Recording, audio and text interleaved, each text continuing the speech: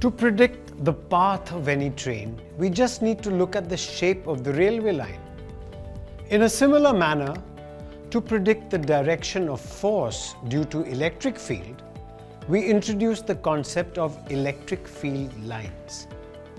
But while two railway lines can intersect each other, two electric field lines cannot. Let us study about such properties of electric field lines. 1. On the electric field line, the tangent drawn at any point indicates the direction of the electric field at that particular point. 2. Two electric field lines never intersect each other. If two lines intersect at a point, two tangents can be drawn at the same point, indicating two directions of an electric field at that point. This is not possible. Hence, two field lines can never cross each other. 3. The distribution of the electric field lines in a region of an electric field gives the intensity of electric field in that region. Let us clarify the point further. Suppose we want to draw field lines in an electric field due to a point charge Q. In practice, an arbitrary number of lines can be drawn. Let this number be n. If the lines are drawn by taking charge Q at the center of a sphere of radius r, the number of electric field lines perpendicular to the surface of the sphere will be equal to n. Therefore, the number of electric field lines passing perpendicularly through a unit surface area of the sphere is n upon 4 pi r square. This number is directly proportional to the intensity of the electric field at a distance r from the point Q.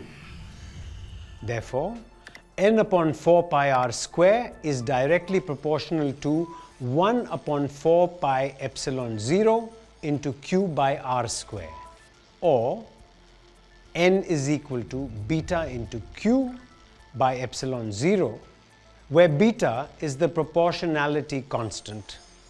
N is an arbitrary number assigned initially, hence the value of beta can also be determined. The electric field lines are used for geometrical representation of electric fields and are imaginary. The electric field is a reality. 4. Field lines of a uniform electric field are mutually parallel and equidistant. 5.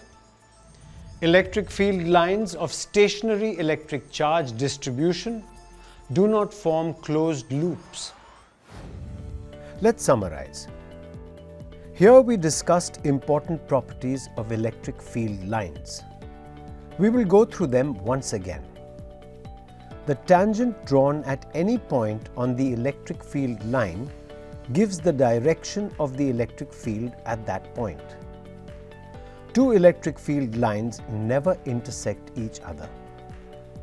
The distribution of the electric field lines in a region of an electric field indicates its intensity. Field lines of a uniform electric field are mutually parallel and equidistant. Electric field lines of stationary electric charges do not form closed loops. We now know about the properties of electric field lines. Do you know when two equal and opposite point charges are kept at a certain distance, it gives rise to an interesting field pattern?